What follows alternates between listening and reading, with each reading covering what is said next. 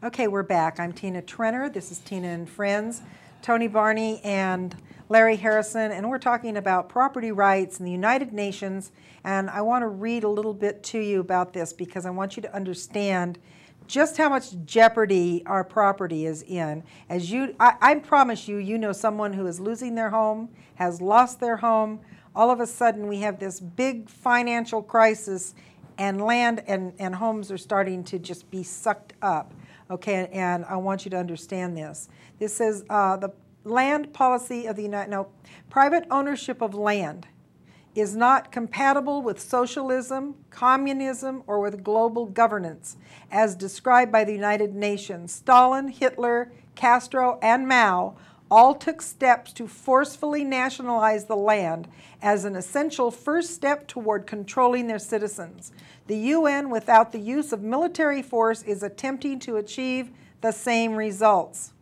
And this is what the UN says. Land can not be treated as an ordinary asset controlled by individuals and subject to the pressures and inefficiencies of the market. Private land ownership is also a principal instrument of accumulation and concentration of wealth and therefore contributes to social injustice. Yep, if you're a communist, that's what you think.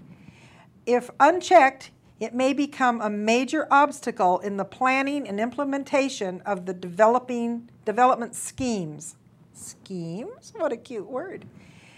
The provision of the decent dwellings and healthy conditions for people can only be achieved if land is used in the interest of society as a whole. Principal control of land use is therefore indispensable.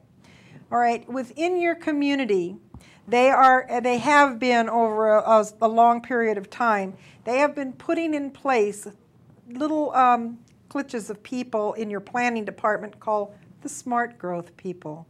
That's right. What a cute name. They're the smart growth people. And they're the folks that are behind this scheme. So somewhere in the planning department in your town, you probably have smart growth.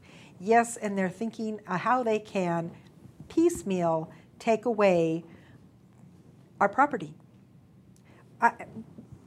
Socialism, communism, this is what has been done in history. What my question is, when you look at history and you see what a fiasco, people like Hitler and Mao, and you see how terrible it all was, why would you want to repeat that? What kind of an idiot wants to do that again? You know, really what we're talking about here is big government versus small government. And world government. And, you know, traditionally, we have been all about small government. Yes.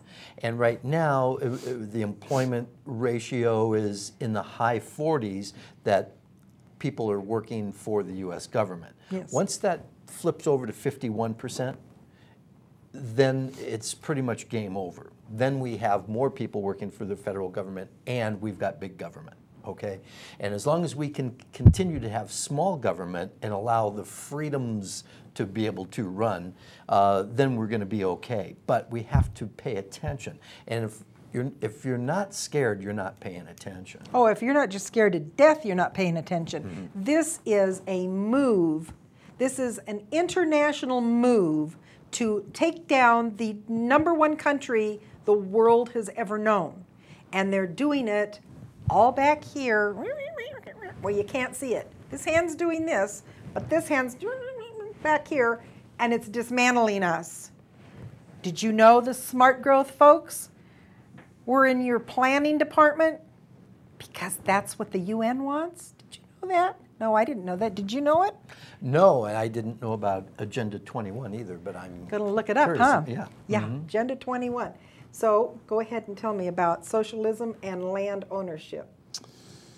Well, you bring up something that's very troubling to me, is that when you look at what is going on right now in our economy with people losing their homes, I can't help but think about the one asset that you as an individual would want to protect, and that is your home.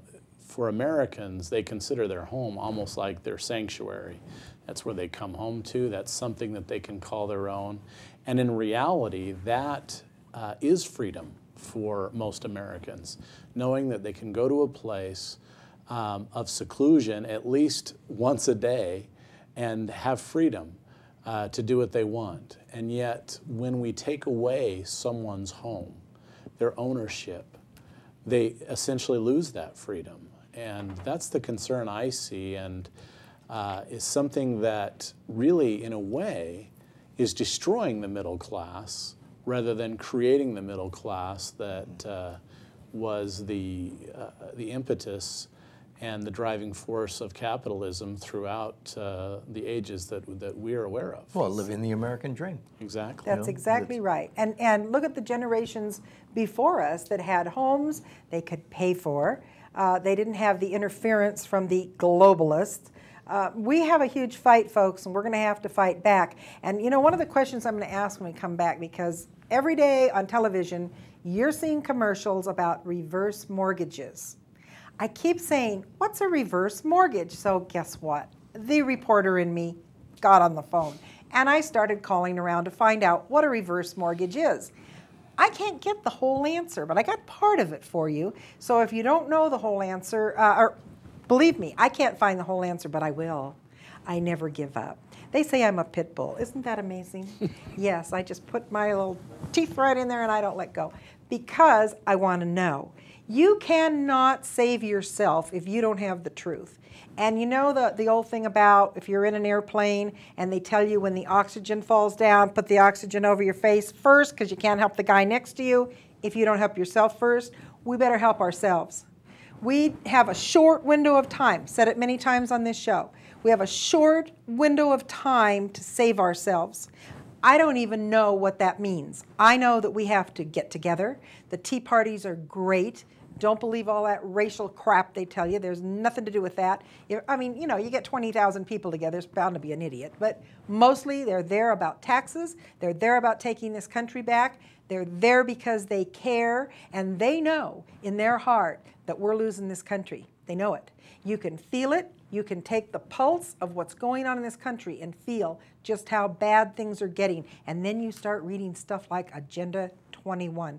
We're going to take a break, and we'll be back because we have a lot more to say. Go vote.